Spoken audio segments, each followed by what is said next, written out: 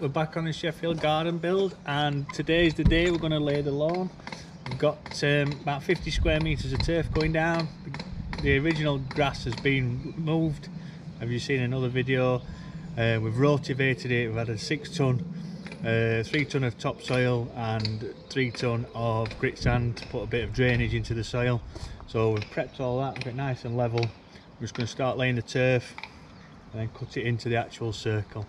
So I'll put it on time lapse and you can watch us do that.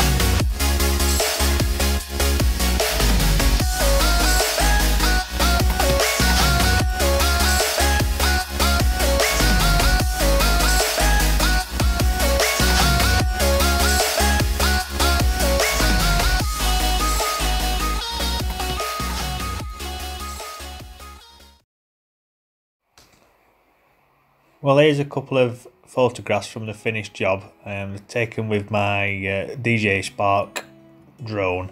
There's a few aerial footage and a few pictures at the end that the customer's taken and then kindly sent over to me via WhatsApp.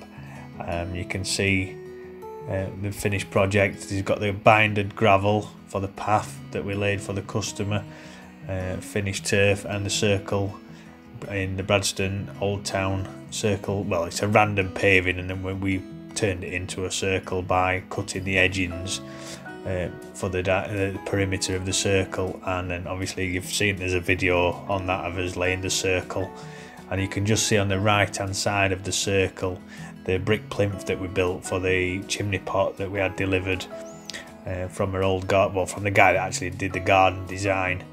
And it took us about 3 hours to get in because it weighed an absolute ton, getting it out of the car off the drive around the back of the house, across the paving and onto the actual plinth that we built. And like I said, these are a few aerial photographs that the customer gave us. That's a day one, digging out, clearing out the old slabs, marking out and putting the footings in, digging out the foundations for the circle.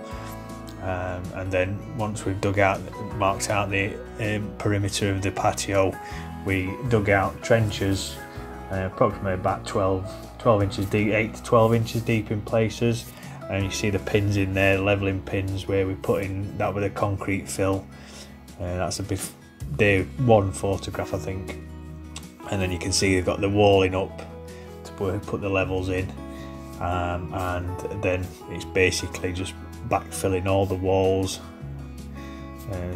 That's one before the customer took out the bedroom window, and then that's the sand that's been piled up to mix the concrete. We mixed all the concrete by hand, about 1.5–2 cubic meters went in all the footings, and that was the footings gone in and backfilled, and then that one's got the walling up.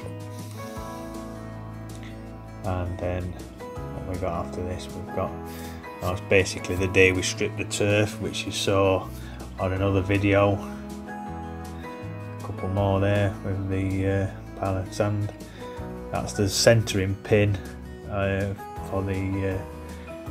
I think a few of these photographs have actually been repeated, but I think we're just about coming to the end of them now. That's the right hand side of the patio.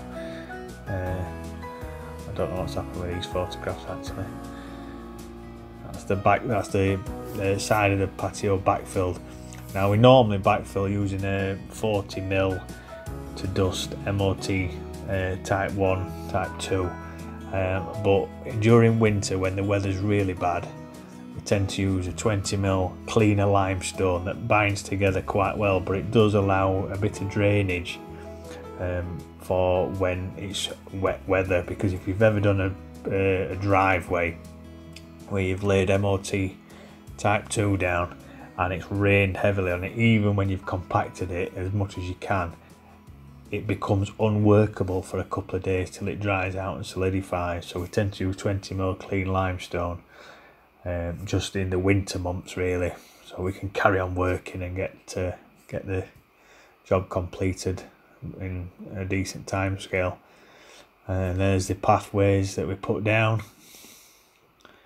So I hope you enjoyed it. Please like and subscribe, and there'll be more videos to come.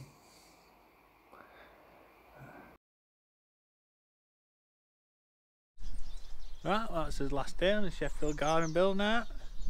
It's all completed. Customer's really happy, and we're on to the next one, which is a driveway project out in Doncaster. It's all been well. I shall film that and you can watch that as that job progresses. Catch you in the next one.